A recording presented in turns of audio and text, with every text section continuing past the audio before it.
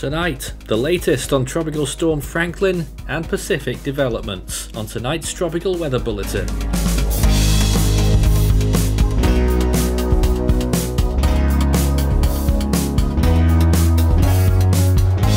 And now the latest around the wide world of tropics.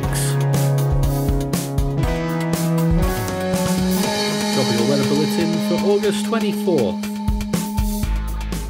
So, the tropics still active right now, with Franklin, the star in the Atlantic, moving away from Hispaniola, and developments in the western Pacific. Two tropical cyclones have formed, one of them now deemed to be a tropical storm near the Philippines. 44 storms have formed so far this year. In the Atlantic then, it's day 85 of hurricane season, and we're still looking at Franklin and the remnants of Emily for potential re-intensification, or reformation I should say, and that's actually looking quite likely. And a 30% chance behind all of that in the eastern Atlantic there. Still tropical storm warnings in effect. In the eastern Pacific, we've got three systems still in the eastern part of the basin. Two of them at moderate chances, the one on the eastern side still at minimum chances. And the remnants of Fernanda are still traceable as well. You'll see that a little bit later on. In the western Pacific then, not only have we got those two new cyclones, which look like they're going to be interesting counterparts there, but also a 40% area of interest that is likely could develop later down the line, sort of in that same area near the Mariana Islands. 9W is likely to drift around in the same general area for quite some time and could be quite a long-lasting system, but not very far moving. And in the Indian Ocean, we've still got quite a bit of monsoonal activity all around the Bay of Bengal region through Indochina.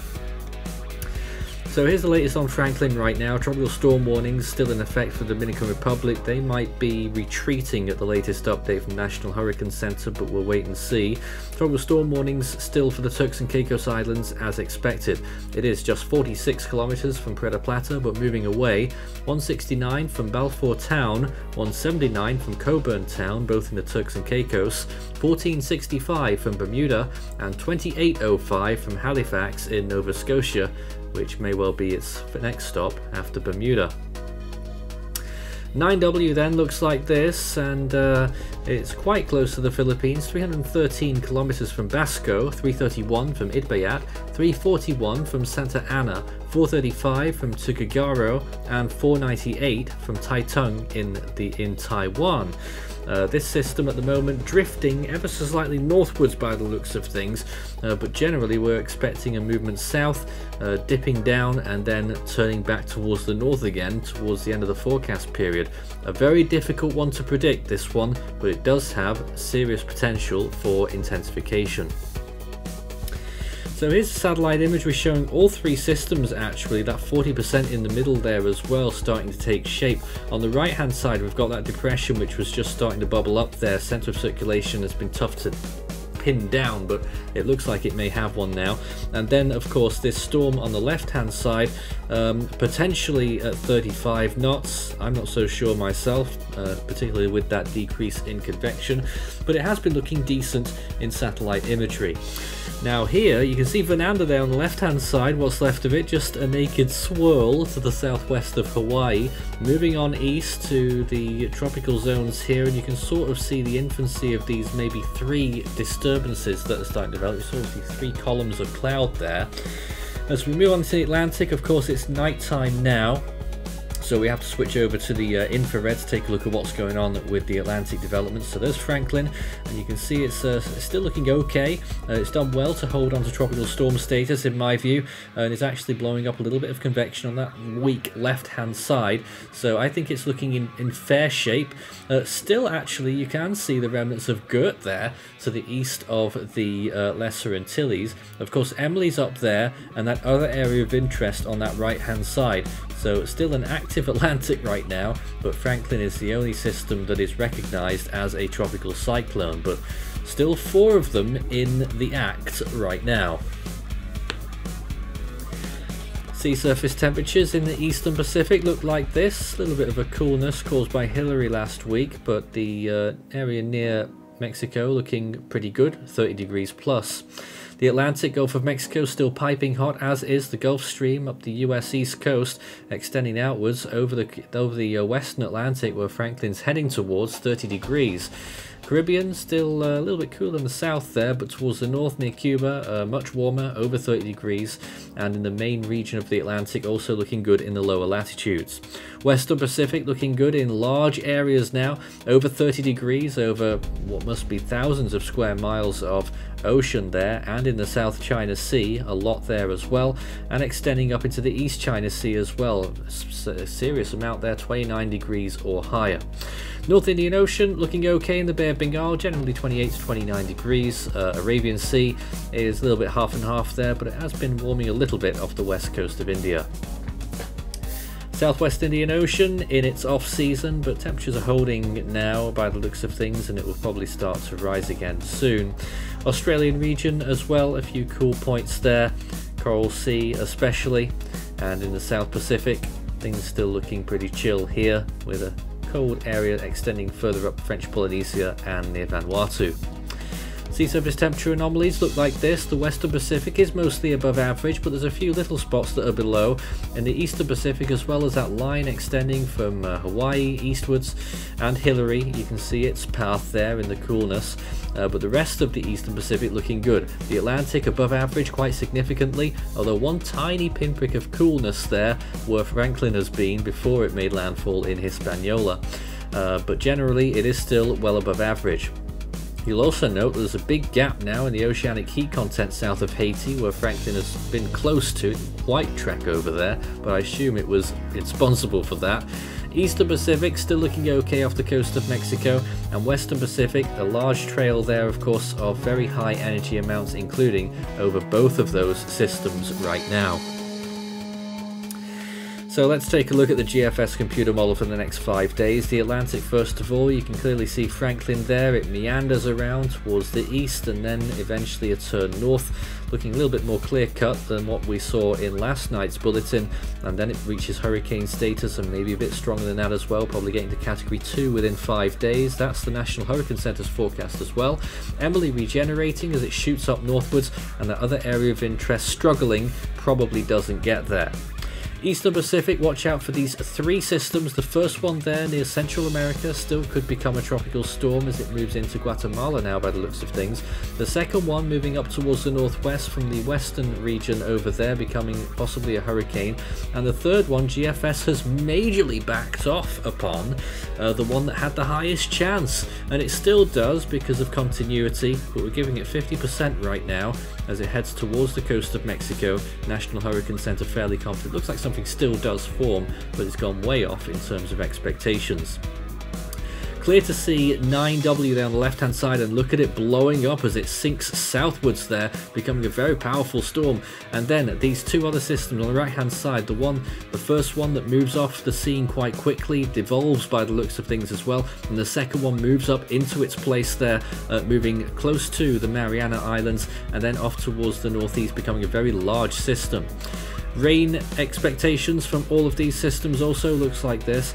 First of all, 9W, which we saw big expectations from the GFS model there, deepening to probably category 3 or category 4 intensity within 5 days, moving off south and then doing a little loop there and then towards the northwest. So look at the amount of rainfall in that, getting up towards 18 inches, 450 millimeters for the Batanes Islands if that forecast came to fruition, where it stalls briefly 36 inches, and the Philippine rainfall is enhanced as well along the west coast.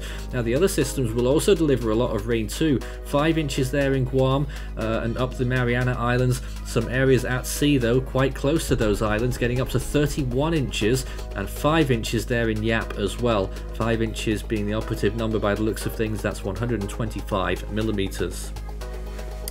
Longer range in the Atlantic, well, we look at Franklin there continuing on its way northeastwards. Bermuda probably gets tropical storm force winds, and that is actually probably a landfall there on the eastern tip of Newfoundland, so that could potentially be a dangerous storm for Atlantic Canada there, with a substantial category 1 landfall at least by the looks of things. Not the largest storm we've ever seen, so not as worrying as maybe an Igor or some of the more recent storms, but it still looks quite powerful there.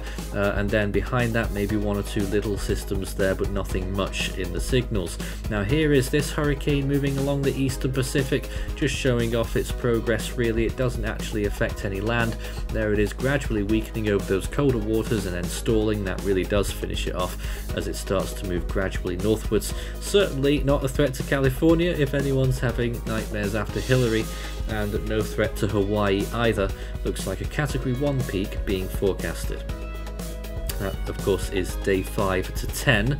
And in the western Pacific, what happens with that typhoon then? We saw it earlier on the rain. It shoots on through the Batanes Islands, peaks there by the looks of things as category 4, and then assaults Taiwan on the southern side, and actually survives those mountains as a weak tropical cyclone. And look at the other system, very, very large. That's 40% system that we're watching. Enormous, look at it go, and getting quite strong as well, maybe getting close to category 3 status briefly, and then strengthening again near landfall in Japan. That would be a pretty of a nice nightmare situation there for large parts of central and eastern Japan. Scan the barcode and that will take you through to the Force 13 merch store. We'll have all of our usual items and our full season and individual storm animations. And of course, we are still waiting for it. Hone, that shirt is still in stock. In the Scilly range, day 10 to 16, looking out at the Atlantic again for some more possible developments. One in the mid-Atlantic there, another one that's forming from an African wave that becomes a more potent tropical cyclone, eventually a hurricane there, and towards the end of that 16-day period, a system forming in the Gulf of Mexico and could end up getting closer to Florida. Now, of course, this is quite different to what we saw in yesterday's update, so really we can't put very much into this, even though I'm sure people will be looking out at all of this and saying, wow, there's going to be a storm near Florida. This is very long range and I don't see anything in the near future. Western Pacific, that typhoon continues to roar upwards through Japan, and then you can see 9W, which is still surviving into the long range there and still continuing, very weak at this point, but you can still see that circulation in the last frame at 16 days out. One or two other systems try to form, a little bit of a soup that goes on there in the Western Pacific, but it doesn't look like anything else gains traction. That, of course, is still very, very far out, up towards almost towards the middle of September actually now. Speaking of which, we'll be on our Eastern tour in early and mid-September. We'll be in Athens, Singapore, Cebu and Hong Kong. So if you want to join in with us, you can meet and greet and do whatever in person. And to do that, you can contact us by email or through any of our social media outlets. You can also chat to us on Discord, and with 3,600 other weather watchers around the world, discord.gg/force13 for tropical weather and general weather chat. On this day, a day that I fondly remember, sort of, Hurricane Irene was reaching its peak intensity on August 24th, 2011. I remember that particular week quite vividly.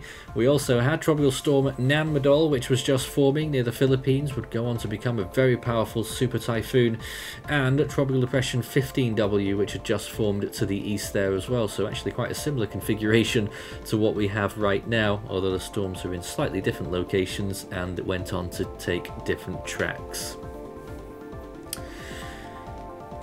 Well then, back to today, and 12 years since Irene. The next name in the Atlantic storm is a completely different. I name it Idalia. In the Eastern Pacific, the next name is Irwin, and in the Central Pacific, of course, it is still Hone. And I'll be wearing a wiener suit when that forms. In the Western Pacific, the next name is Saola, and by our reckoning, that name should be used by now.